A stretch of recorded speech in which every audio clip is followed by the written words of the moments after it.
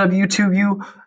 Whoa, Mr. Keen coming at you live from the classroom. That's right, back in the classroom today. Okay, let's just jump right into the assignment. Today you're going to be doing something called a Phet, and it's going to be going over basic forces. All right, you've learned a lot about it already, and today you're going to start practicing it in a simulation. So the first part, please read the scenario about tug-of-war and give your opinion on whether or not you think it'll be fair. Next, click on this link. Okay, once you're in the link, I want you to find the thing called net force. Okay, and then here's how it works. Basically, you can drag the people and put them in positions that you want. Remember, these are just computers, so it may not represent real life, but it's trying to show net force.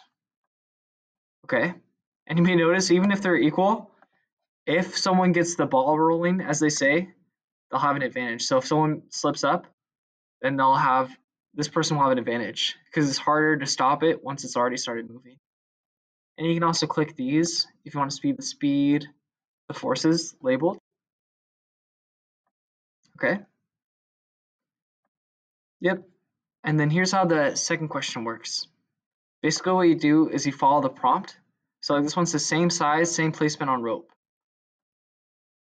And you hit returned. So let's get people the same size, same place on rope. Boom. And then say what happens.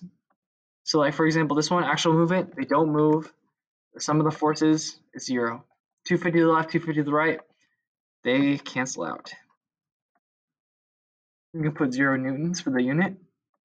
And same size, different placement on rope. Different size, same place on rope. Okay? So that's the idea. You listen to the prompt and then you write what will happen. And then here, you have to answer the analysis questions. And the next part, you go to motion and friction. So you click motion here. And here's motion, a hypothetical one where there's no friction. And here, there is friction. They don't have a skateboard, so there is going to be friction this time. Yep. So you play around with it like that. You get all the labels if you want. Okay, cool. Yeah. Then you answer the analysis questions about those. The last question, I want you to understand what causes things to move at all. Hint, it has to do with forces. Okay, so force should be in your answer. That was the last thing for today. Thank you so much for everyone for staying with me. Best of luck on the assignment. Let me know if you have any questions in the comments down below.